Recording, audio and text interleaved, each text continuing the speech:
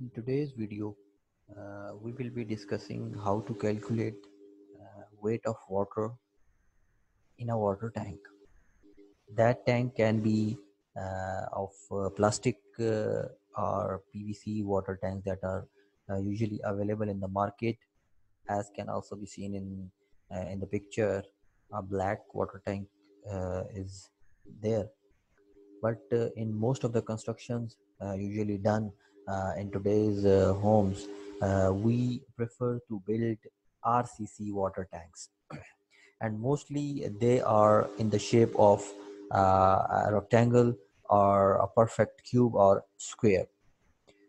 So irrespective of any shape, there are simple steps. If you follow these steps, irrespective of any shape, whether it be cylindrical, rectangular, or cubical shape, the weight of water can be calculated very easily.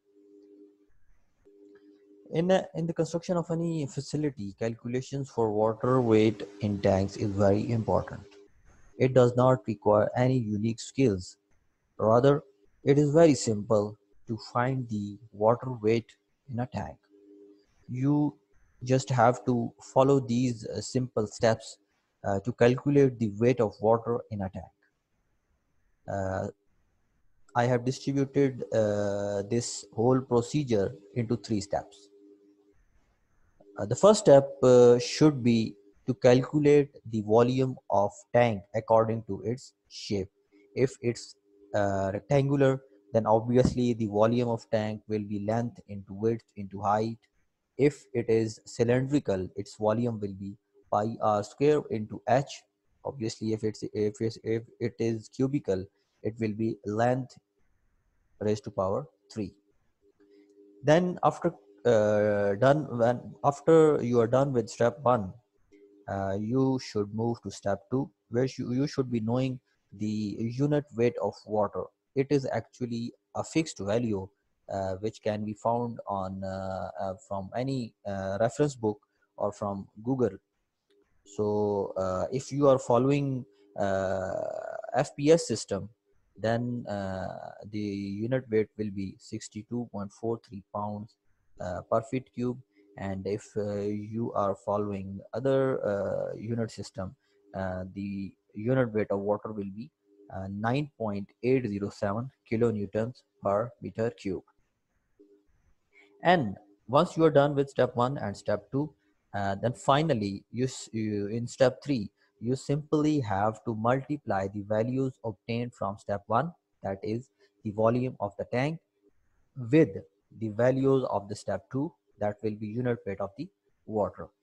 To understand these simple three steps, we should see this example. Here, the height of the water tank is 6 feet, whereas the diameter of the water tank is 5 feet, as given on the right hand side under the diagram. So, the first step, obviously, the volume of the water tank, that will be calculated as per this square box.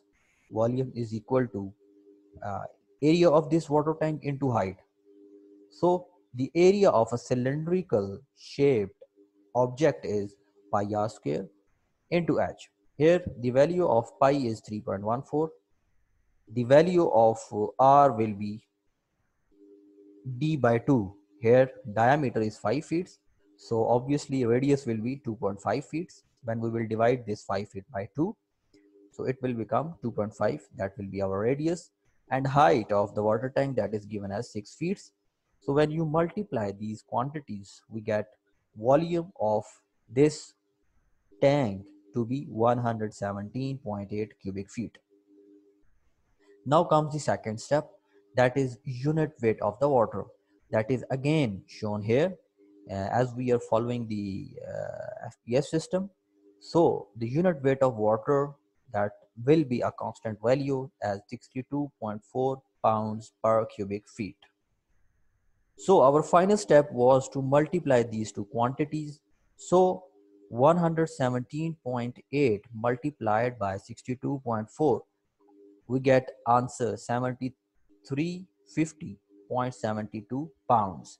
So in order to calculate this value from pounds to kg, we need to divide this value with 2.204.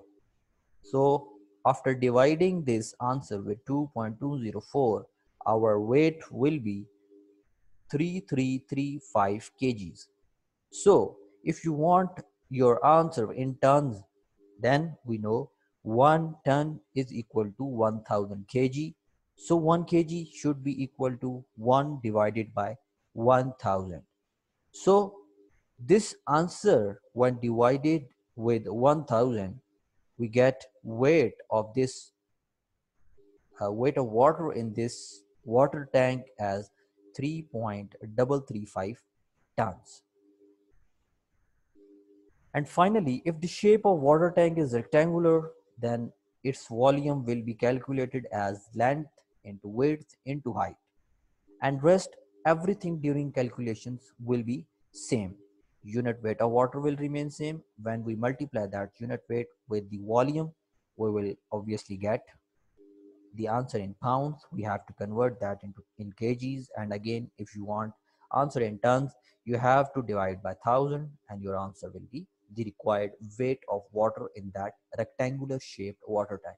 But if the shape of water tank is cubical, then the volume will be calculated as length raised to power 3. So this volume, when multiplied with unit weight of water, we will get total weight of water in that specific tank. So again, the rest of the steps will be same. So you have seen that calculating the weight of water irrespective of any shape is very simple, very easy, and you can follow these three simple steps on any construction project to solve this very basic and simple issue.